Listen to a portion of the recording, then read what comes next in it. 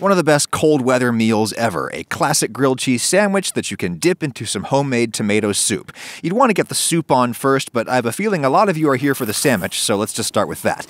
To me, a classic grilled cheese just has 3 ingredients: fluffy white factory-made pre-sliced sandwich bread, American cheese, referred to abroad as processed cheese or cheese slices, and a large quantity of softened butter. That's it. Either butter at room temperature, or you can throw cold butter into a microwave at low power.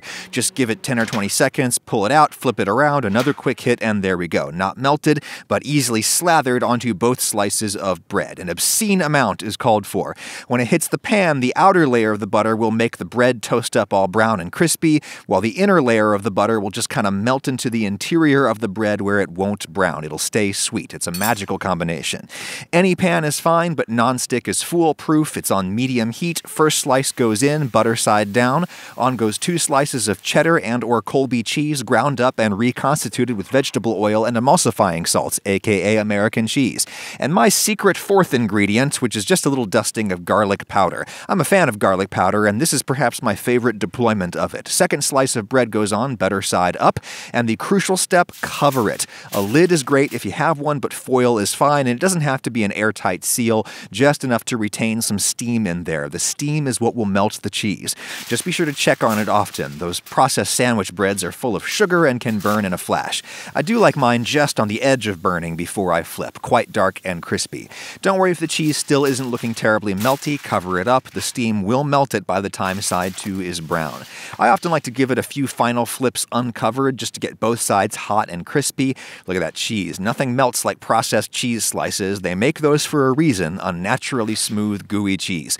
Now, a lot of people maintain that mayonnaise, not softened butter, is the best thing to slather on your bread. It's certainly more convenient. You don't have to warm it up first. If you like the mayo method, I respect your choices, but I am not a fan. Yes, it seems to result in a crispier crust. I'm not sure why. It might be the lower water content compared to butter. It might be the egg protein in it. I don't know. I just know that I think the flavor is very inferior to butter.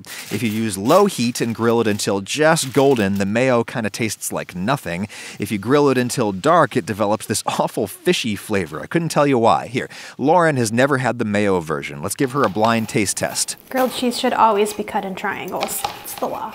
I like the triangles too, but I think you should cut yours however you like it. That's the butter version she's trying, though she doesn't know it. Now here's the mayo version. I don't know why it seems to have a seafood flavor. Am I just like conjuring up tuna salad? Again, lots of people love the mayo trick. If you're curious about it, I say try it. Just maybe don't cook it as brown as you might with the butter version. That's the version that gets me thinking about my mom making lunch on a snow day. I would eat it with my puffy gloves and coat drying over the electric heater behind my chair at the kitchen table. I will love that sandwich always. But a slightly more sophisticated grilled cheese I like sometimes would use rye bread. Rye bread goes particularly well with tomato soup. Butter it up. In it goes, and I'll put on a slice of real sharp cheddar and a slice of Swiss. A little garlic powder, again, just gives it so much more depth, and another piece on, butter side up. Yeah, you could just melt a ton of butter into the pan and then drop the dry sandwich into that. The bread would absorb it, but you'd probably end up wasting more butter, and the butter would brown pretty heavily. I like having that fresh, sweet butter taste up inside the bread in addition to the browned crust. If you're using real cheese and you want it to be gooey, put a little water in the pan halfway through and seal with a tight lid.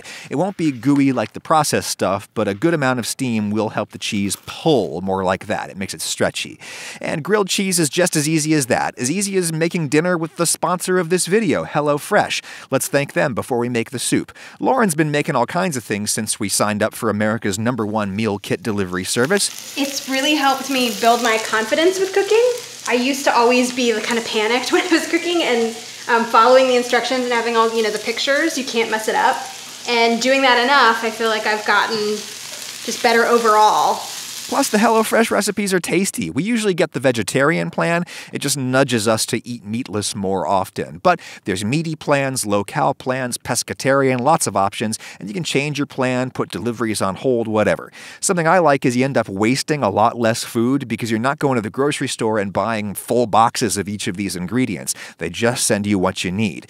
If you want to try it, go to HelloFresh.com and use code 10AdamRagusia to get 10 free meals, including free shipping.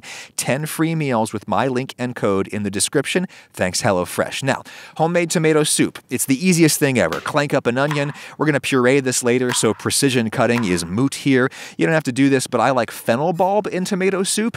If you plan to strain the soup later, you can chop up the stalks and put them in, but if you're going to have it chunky style, I recommend only using the bulb. The stalks have little fibers in them that kind of get stuck in your throat if you don't strain them out. I'm just shaving this kind of fine so it'll cook in the same time as the onion. Nice subtle licorice flavor there.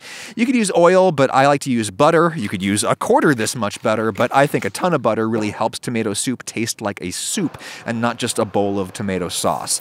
In goes the onion and fennel on medium heat. I just want to give these a head start without browning anything. I'll grind in some pepper and, highly optional, some celery seeds. I love that flavor with the tomatoes and fennel, and if you get the seeds in early, they'll soften by the time you eat. Last thing, maybe a quarter cup of flour, 30 grams. Stir that into the butter to make a roux. That'll give the soup a nice velvety texture. Again, we're going to puree it, so don't worry about lumps.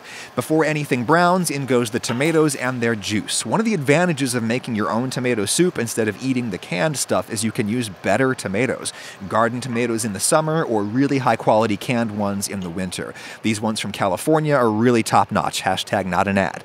I've got two 28-ounce cans in there, and if you've got whole tomatoes, you could just let them cook and break apart naturally, but you can't accelerate things with a potato masher. This will just help them cook quicker. And you could use more tomatoes, but again, my goal is to make it taste like tomato soup instead of tomato sauce, and I find it helps on that score to keep the proportion of non-tomato ingredients relatively high. A lot of people put in a bunch of chicken or veggie stock now. You could do that. I tend to prefer plain water in vegetable soups, but you know, it's been a while. Like a glass of white wine. This will certainly need more moisture before we're done, but you can always add, you can't subtract. So I generally start soups on the dry side and then add water at the end to taste.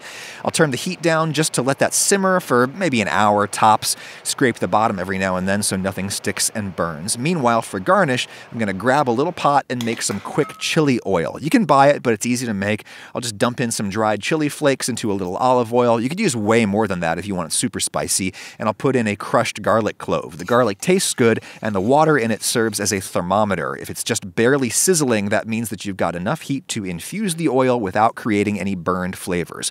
I'll just let that infuse on low heat while the soup cooks. You'll see why.